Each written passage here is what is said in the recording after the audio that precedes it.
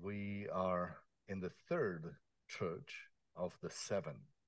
So in Revelation chapter 2, I present to you a message of Ephesus, and then Ben did Smyrna. And it's easy to remember because it's associated with myrrh. And that was the persecuted church, to which Jesus said, I was dead, but I'm alive. For the church that was facing tortures and persecution, that was much needed reminder. And so today we're looking at the message to a very interesting church of Pergamum. There's a lot of stories I could tell you about Pergamum, but we're not focusing so much on the city or the setting, more on the message. The city is still standing. It's interesting that Arabs, they switch between letters B and P. So pizza become pizza, and Papa becomes Baba. And so Pergamum becomes Bergamot. So that's the city in Turkey. Beautiful ruins. I hope that our conference could organize a trip for pastors and families to go to Turkey, 7 churches of Revelation. That would be added value to our spouses especially. These are just few pictures from the ruins near Bergamot. The city is on a hill, which is a very interesting location, but there's also a valley. It's a large city comparatively today in Turkey. But this is a significant detail. You may guess what this is. Do you see what's on the picture? How would you call these things? No, there's a word for that. Amphitheater. You see? And so what does it tell you? Place of gathering, but it's also a large city, because they would build this huge, humongous amphitheater where they would perform drama, where they would perform plays, and people would come and sit on that hill. And so that's a sign that this was a large city. In fact, that was the capital city of Pergamum Empire. For about 3 centuries, it was a capital city of an empire that was there in Turkey. Now, this is the ruins of one of the temples, and as any pagan city, it hosted many temples, right? Of significance is what you see at the bottom of these columns. You see, the columns are still standing, but it's when you start looking at the bottom, you see carvings in a stone of something that is a creature, that snake. So you recognize snake. In Pergamum, they really adore snakes. You see snakes everywhere. It was a part of their culture, all right? And so in their emblems, in their logos, there are snakes. In their coins, there are snakes. I'm just putting this because notice we would read there that I know where you live. You live where Satan lived. Okay?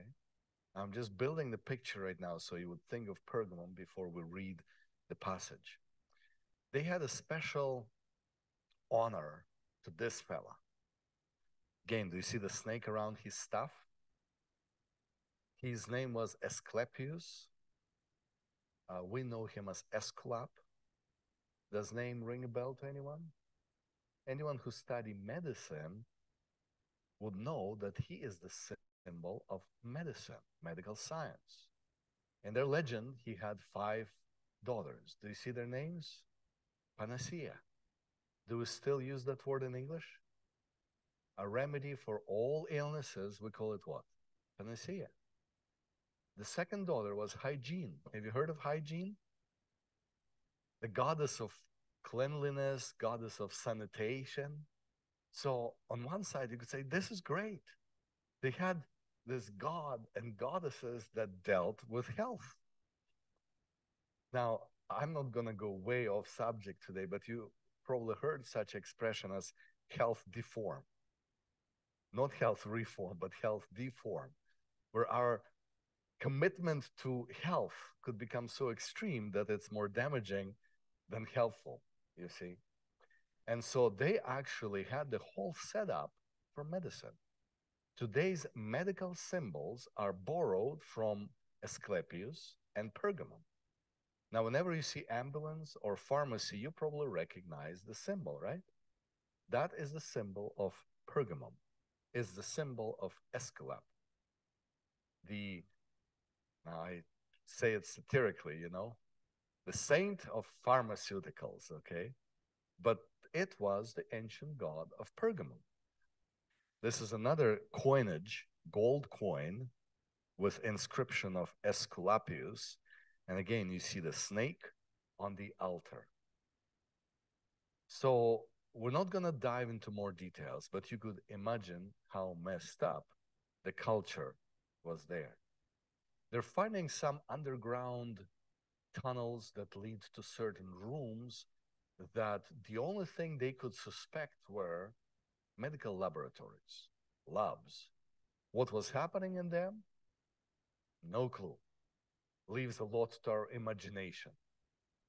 But friends, when we think sometimes of the ancients as being backwards and, not skilled enough, wake up. They're finding out Scythian mounds in southern Ukraine, and Scythians were interacting with these folks. And they're finding that back then, 2,500 years ago, they already knew how to drill teeth and do the dental work and do gold fillings in your teeth.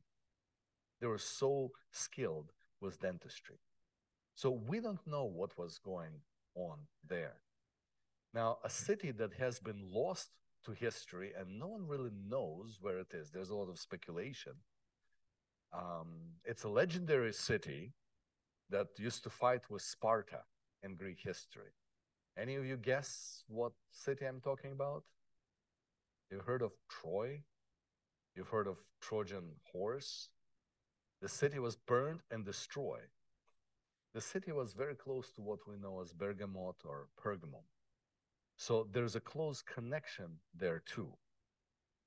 Why am I talking about this? Because we live in an interesting time when medicine is reaching new horizons, when the stuff happening in medicine is very promising.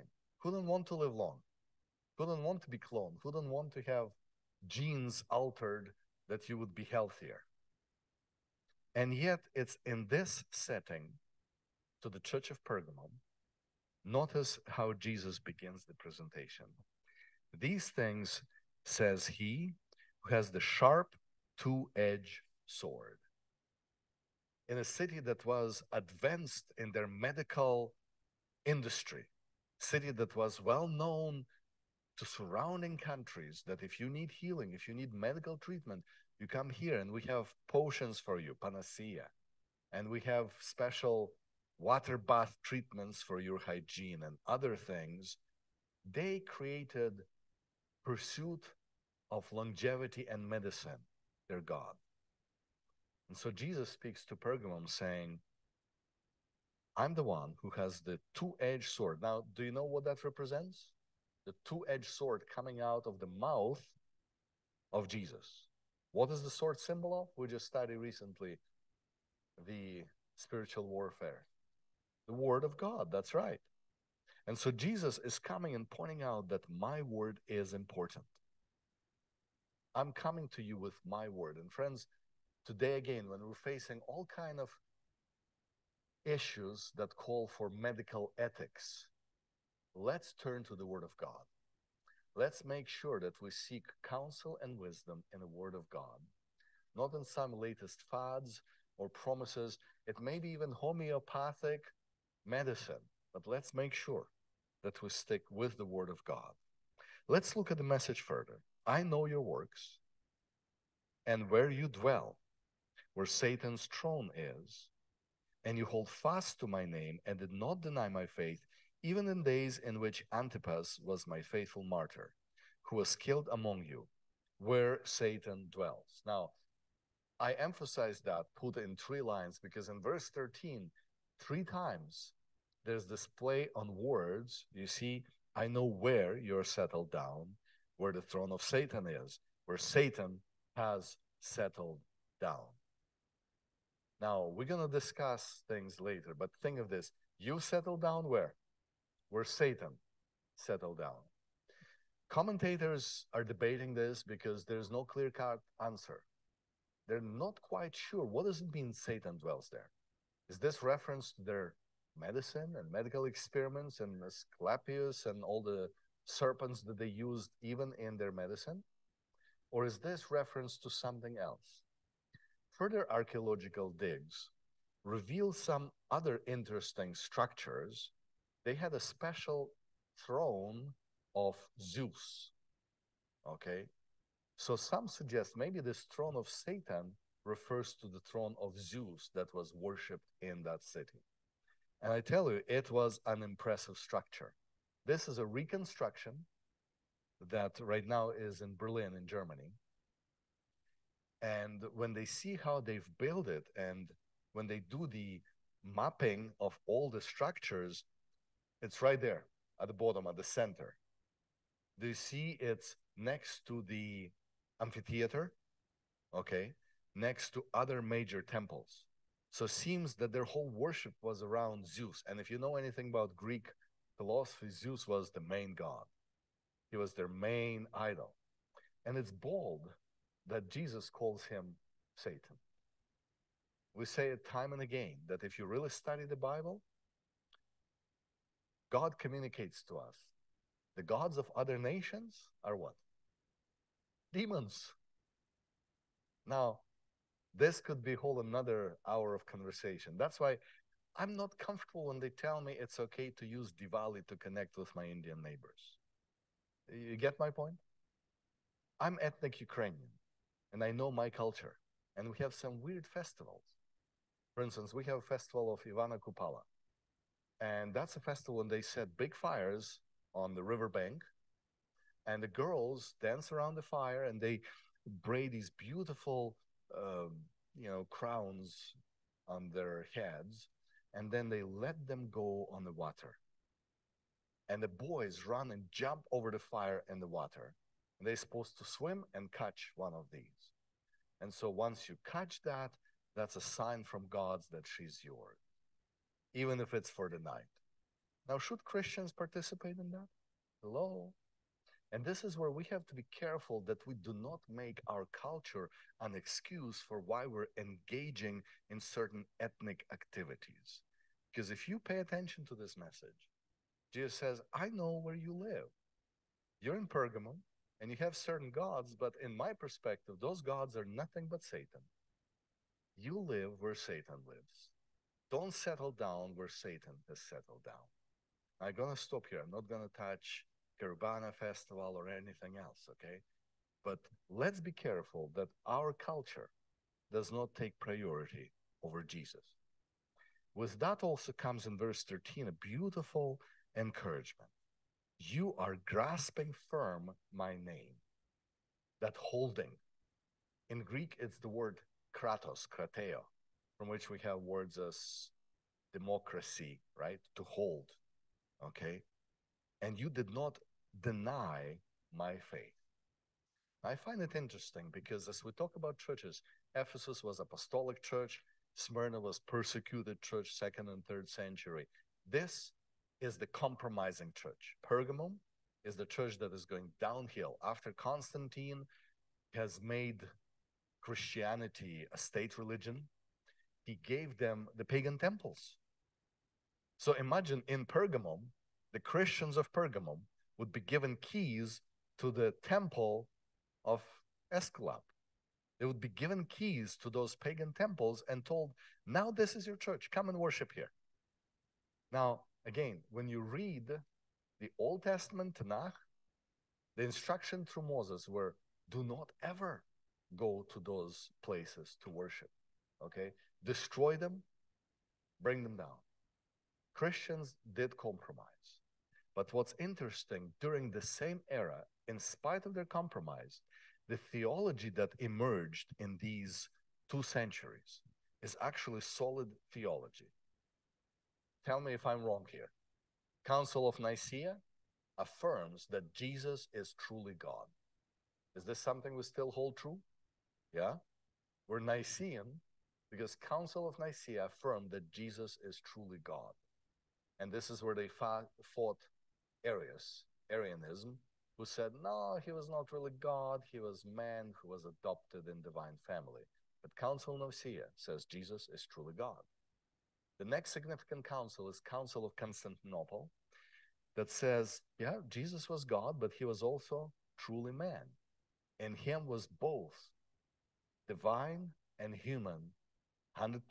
How we don't know, it's a mystery, but divinity and humanity were together in him. The next big council is Council of Ephesus 431, that affirms this, that divinity and humanity was combined in one person. Not two persons, one person. Do you see that the theology to which we're still holding has emerged there? And so the message is, you're holding to the faith, and that's good on you. And then finally, this Council of Chalcedon, that both natures are distinct in Jesus as a person. So it's not some kind of merger. We don't understand the mystery, but he was fully divine, fully human, yet one person. Okay? Now, the councils that would come after, when we study Thyatira, that's where problems begin. Now, as we keep reading, I have few things against you, because you have there those who hold the doctrine of Balaam, who taught Balak to put a stumbling block, therefore the children of Israel to eat things sacrificed to idols, to commit sexual immorality. Thus, you also have those who hold the doctrine of Nicolaitans, which thing I hate. So we pause here. It's interesting that Nicolaitans were mentioned before in Smyrna, right? But here, before he's mentioning Nicolaitans, he's mentioning who? Balaam. And so there's this connection between Balaam and Nicholas. Now, there's a lot of speculations of who the Nicholas was. Some suggest he was the deacon, one of those seven, remember, selected in Jerusalem in the book of Acts. One of them was Nicholas, all right? But there's no evidence in church literature about it until you come to this guy, 7th century Spanish Gothic bishop, Isidore of Seville. And so he writes a book which is called The Church and the Sects, where he writes the first known history of official Christian church and all the splinter groups that exist. And among the sects, he lists the sect of Nicolaitans. And he comes with the weirdest idea. I don't know, I have a hard time believing that that's possible in the first century. But according to this legend, this deacon from Jerusalem, Nicholas, had such a beautiful wife that he felt guilty for possessing such a beauty. So he decided in his heart that such a beauty should belong to all. Now, do you realize how messed up that is? Suggesting that he was the first swinger. And so he basically offered his wife to all the men in the church. Now, that's just messed up. But see, the theories come why? Because you read about eating forbidden food and idolatry. Now, in history, Balaam did that. Remember his suggestion to the kings that tried to trick Israel? It says, bring some of your women to the camp and let them mess with their men, and you would do more damage. That was suggestion of Balaam. But friends, remember that this is symbolic. I believe that we're not talking about some literal heresies. By the way, it says where Antipas was killed, no historian knows who Antipas was. And so when you look at this from symbolic perspective, we're not sure what it could mean. I mentioned to you before, and I keep repeating, that the words Nikolaos in Greek and Balaam in Hebrew have a similar meaning. Both means lording over people, conquering the people, devouring people. You see this concept? And what's of interest that it's at that time that a new theology emerged. As they took over those pagan churches, they also start building their own churches. This is one of the earliest Christian churches that's still in existence, that came from about the same territory. That's how they start building the churches. So this church is about 1,600 years old. Now, why is this significant? Because it's at that time that an attitude emerged that clergy is above the laity. If you're clergy, if you're priest, you're above the people. And people should simply show up, shut up, and pay up. Now, we have to be careful because Jesus says, I hate that. That thing of lording over people, I hate that. And so, friends, I know about you, but I also hate whenever people start talking about hierarchy. Makes me a bit upset, okay? Even if we compare it in a good way, saying, you know, there's a committee and there's one leader and there's teams, be careful that we do not project the hierarchy, all right?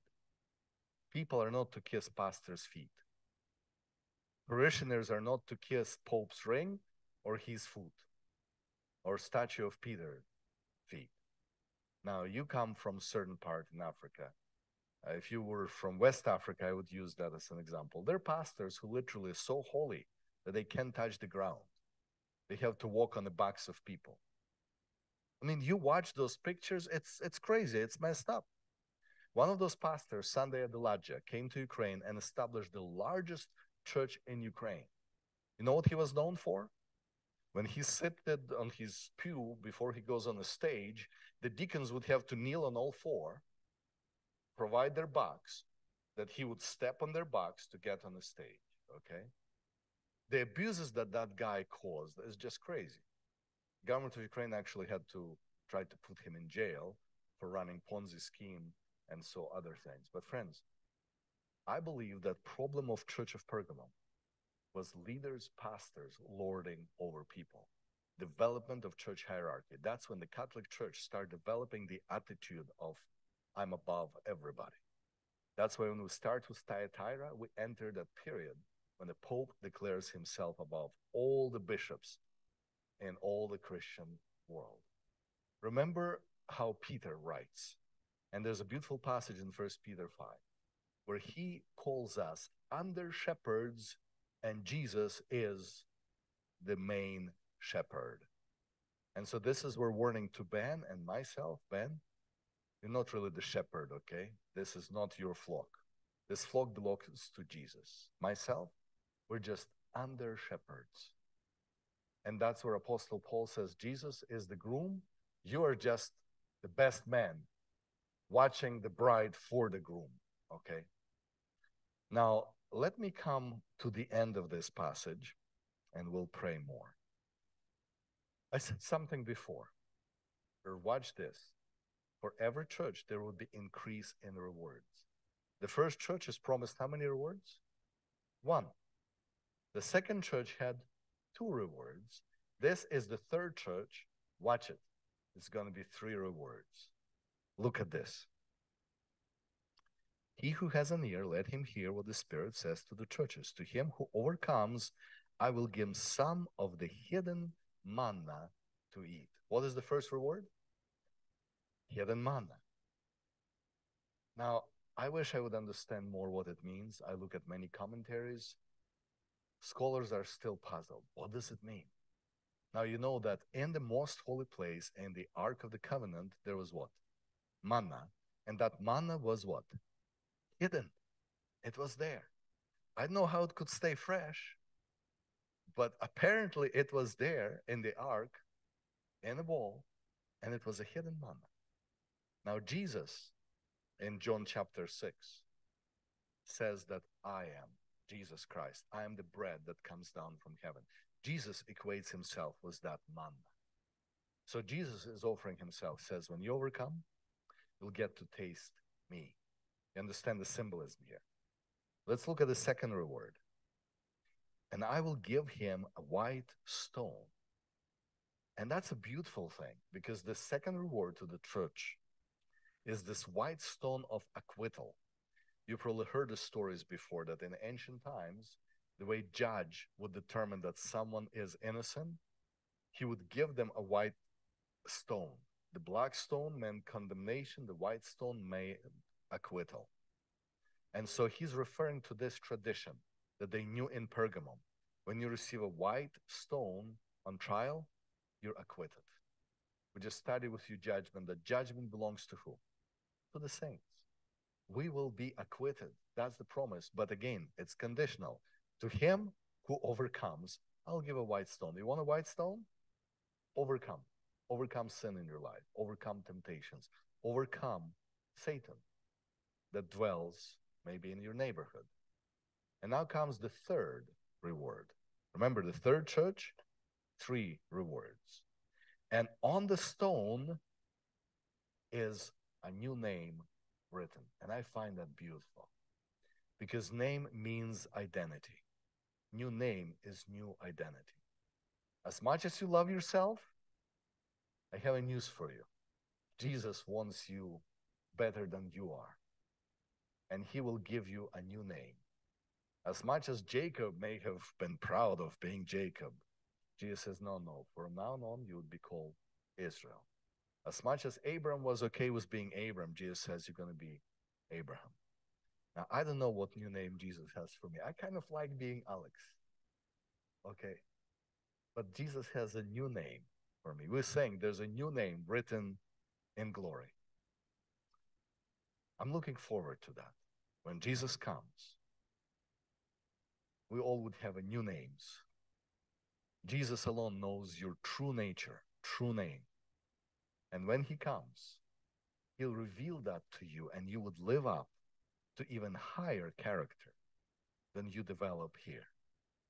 And so it's important for us to remember that, yeah, with all the danger of Nicolaitans and Balaam and living in Pergamum and throne of Satan being in the neighborhood, there is that option of overcoming with Jesus to receive the new name.